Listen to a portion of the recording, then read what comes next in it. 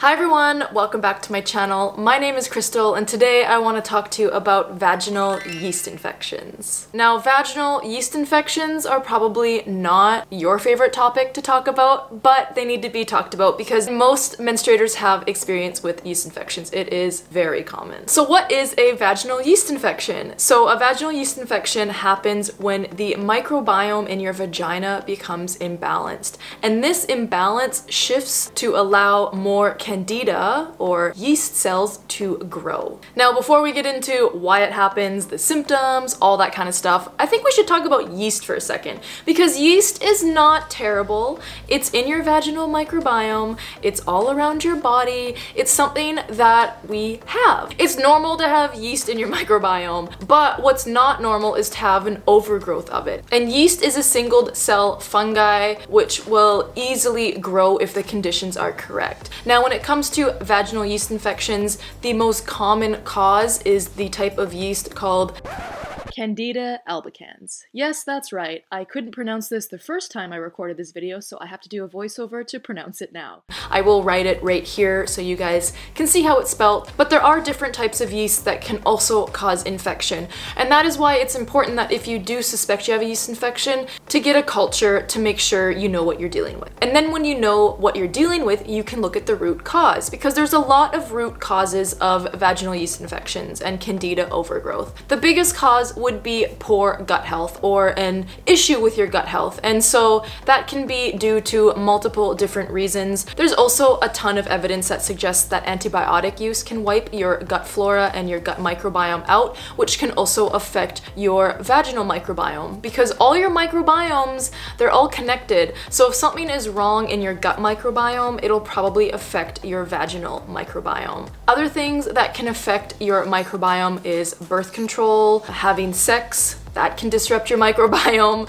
a new partner, that can also disrupt your microbiome, as well as condoms or lubricant that you're using, IUDs, tampons, as well as things like blood sugar issues, pregnancy, stress, and trauma. All of these things can cause an imbalance in your vaginal microbiome, and that can cause an environment where candida can grow and thrive and cause a vaginal yeast infection. Now, some symptoms that you want to look out for is thick, clumpy discharge. And so that is usually like the first kind of sign that something is going on. Another really common symptom is itching and burning. So if you are experiencing any itching and burning in your vagina, get it checked out right away. And you might also experience pain during intercourse. So if you are experiencing any of these symptoms, just please talk to a health professional. It is so important because it could be a vaginal yeast infection, but it could also be another underlying thing. The most common times that vaginal yeast infections appear is the week before your period,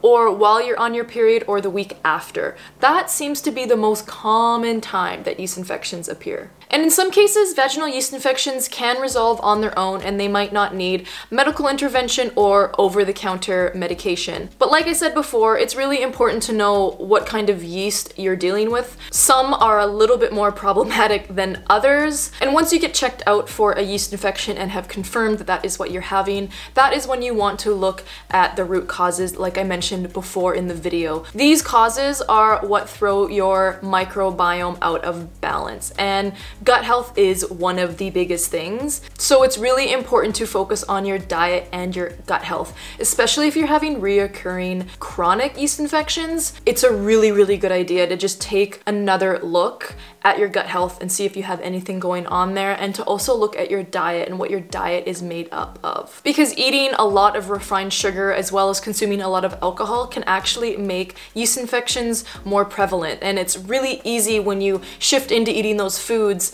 that things get thrown off. Avoiding refined sugar as well as alcohol is super important. Now, refined sugar means like table sugar. Sugar in refined food is different than sugar in whole foods. So like fruits or vegetables or other foods with carbohydrates in them, those foods are good. You want to focus on whole foods. Carbohydrate-rich foods are the richest sources of fiber in the diet, so they're really important to have. And of course, these foods include all plant-based whole foods. These foods are so good for your gut microbiome. Not only do they provide your gut microbiome with fiber, but fiber actually helps support your gut in moving towards a healthier environment. It supplies your good gut bacteria with good food.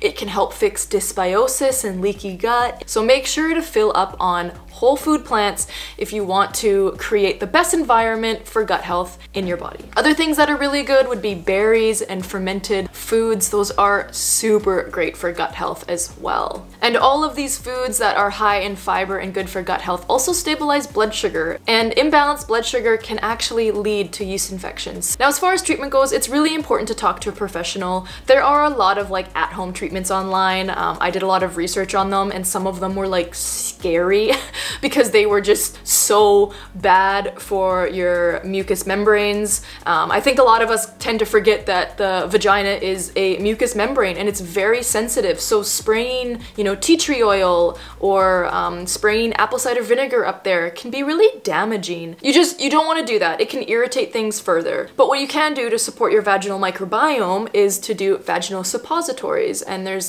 quite a few different ones on the market. And some of them have actually been clinically studied, and there are certain strains that are actually really helpful for yeast infections. So it's really important when you are looking at vaginal suppositories or looking at taking a probiotic that you make sure to get these kind of strains that have been studied to help support the vaginal microbiome. Of course, vaginal suppositories and probiotics, those are only one piece of the puzzle, but you really need to get down to the root cause. Like, do you have a new partner? Have you been using different kind of barrier methods? Do you have an IUD? Do you take birth control? How's your stress levels? Do you have any trauma in your life? What is your diet like? And do you drink a lot of alcohol? These are all questions that you can ask yourself when you're dealing with yeast infections. Even sometimes clothing and like sweating in clothing that's not meant for sweating can cause yeast infections. Like, our vaginas are very delicate. So just asking yourself these questions and making sure that you are taking care of your body in the best way you can, and then also talking to a health professional